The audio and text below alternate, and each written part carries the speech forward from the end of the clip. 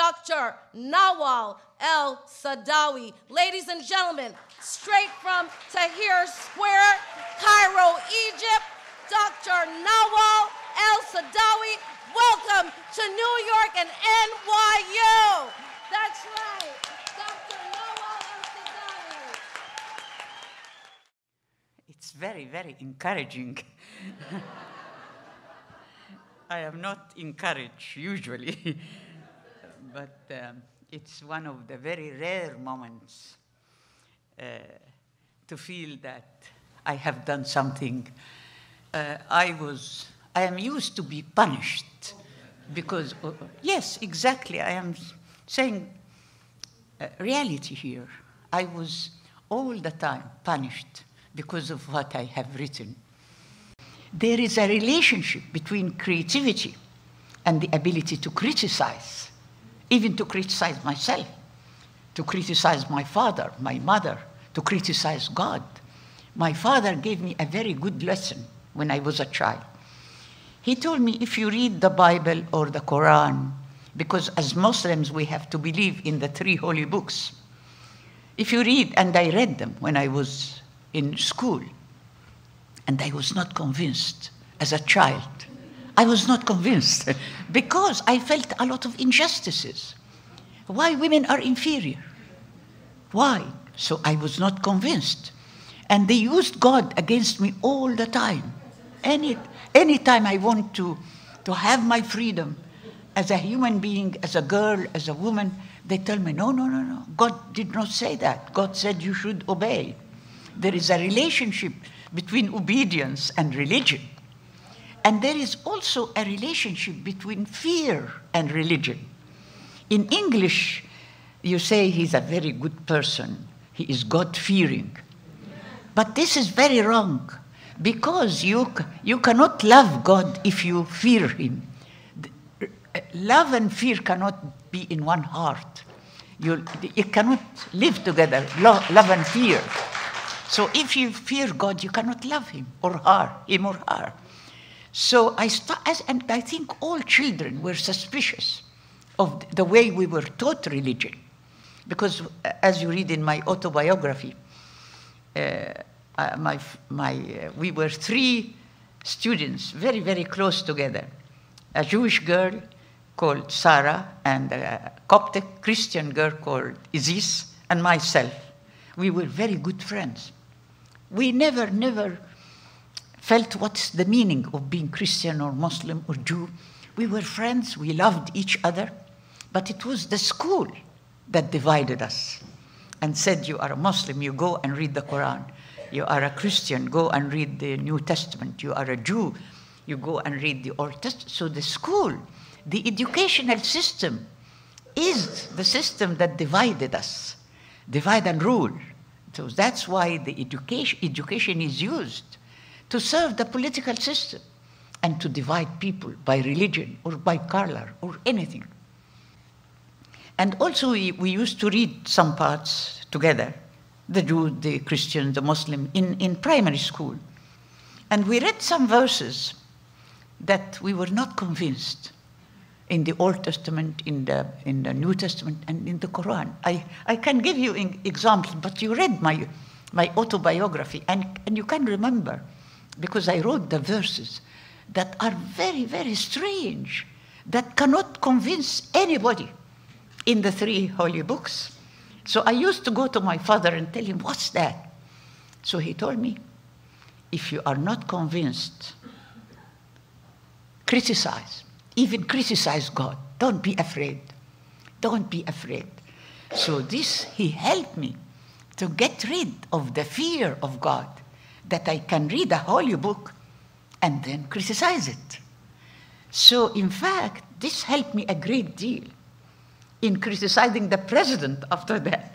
Because if you are a child and you can have a critical mind to criticize God, then you can criticize anybody. You can criticize your father, your mother, your husband, anything, because your mind is built in this courage. Creativity means courage, and we are full of fears We are born in fear. We live in fear, and we die in fear. To be afraid of everything, of political authority, of going to prison, of going to exile, of afraid of divorce if I don't accept the treatment of my husband. Many women are afraid of divorce. I divorced 3 husbands just to write, just to write. And each time I make a divorce, people are amazed and they say, why? And they blame me. They don't understand, because we live in a patriarchal system, and even if a woman is oppressed and she divorces her husband or he divorces her, she is the one to be blamed. But I didn't care. You know, this courage came from childhood. That's why it's very important to have this ability to criticize when we are children. People who are creative, why should we write? Because we are dreaming of a revolution for justice, freedom, love. This dream makes us write, and this dream makes us go to prison and to exile. Some people ask me, why did you go to prison? I said, because I'm dreaming of freedom. You know, you go to prison. It's very contradictory. You go to prison because you love freedom. You know, so it's like that. People here in the so-called West or in the US or Europe, sometimes they don't understand very much us. They don't understand us. They think we are different, or they think that Muslims are different from Christians or Jews, etc. Or that Islam is very different from Christianity or Judaism, which is wrong. I spent years, 10 years, comparing the 3 holy books because I was interested in religion, to see why I am inferior in all religions. Why? I have to study it. But I studied them, and I wanted to know exactly what's that. And then I discovered something very strange, that they are similar, and the differences are very, very minute. And women are inferior in all religions, in all. Similar in relation to virginity, to double standards, in relation to honor killing, in all this in the 3 holy books. So I felt that I should do something. I should write about that. And I was punished severely because of that. Religion is a sensitive, very sensitive issue, especially in our region. Also, what's important is religion is used politically to oppress people. And neocolonialism and religious fundamentalism are 2 faces of the same coin. And to make it short, usually I say Bin Laden and George Bush are twins. They are twins because they work together and then they quarrel together. You know, when we were children in school, we were reading the 3 holy books in school, in primary school. We had to read. Of course, we didn't read the whole 3 books, but the teachers selected some parts of this. And during the break, the 3 of us, Sarah, Isis, and myself, we used to laugh about those books because there were funny things. When I took part of that and put it in my play, it was so, people were laughing about the contradictions. And there are many examples about that. So I'll give you an example which was funny.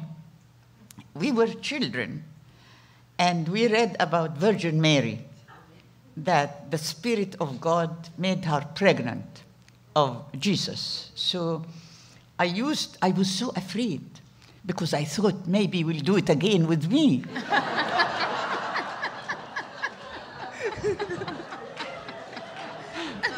Yes. So I, you know, the shutters of our window, of our home, was white, so there were So any spirit can come between the shutter. So as a child, I used to close these gaps by paper, so that no spirit can come to me. I think I wrote that in my autobiography. Anyway, when you read the 3 holy books, you will be frightened. Yeah, many things. And the imagination, as I told you, children are creative. They are born creative before they are punished. So the 3 of us were saying jokes about that, and I discovered that Aziz and Sarah were doing the same thing, and they were afraid. The same fears. We share the same fears. People ask me, we heard that you had a very bad life, very painful. You went to prison, exile, divorcing 3 husbands. Why you are so happy? I look happy. Well, I am happy. I am a happy person. From where this happiness come? From creativity.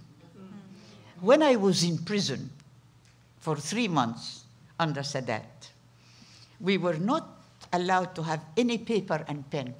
The prostitutes and the drug dealers and the killers, they had everything: television, paper, pen, everything. But the political prisoners, because they didn't allow us to write, and every day the jailer comes to my cell and tell me, if I find paper and pen in your cell, it's more dangerous than if I find a gun. So I decided since then to have a paper and pen. So the prostitute who helped the jailer to bring us bread, I told her, in fact, she read Woman at Pound Zero, and she loved me. So I told her, can you bring me paper and pen? Because I need to write. So she said, okay. Next day, she brought me a roll of toilet paper and her eyebrow pen. So for 3 months, I sat at night when the jailer go home, and for 3 months I was writing memoirs, my memoirs from the women prison by this little eyebrow pen and roll of toilet paper. By writing, the pleasure of creativity, the pleasure of writing, I didn't feel prison. I was so happy. I was dancing and saying jokes and not feeling prison at all. So creativity, the pleasure of creativity can erase any pain. And so long I am writing, so long I have the ability to write and express myself. And I think you know it. When you express yourself, you feel you are happy. That's happiness, comes from that. It comes from, mostly from within and from without, but mainly from within.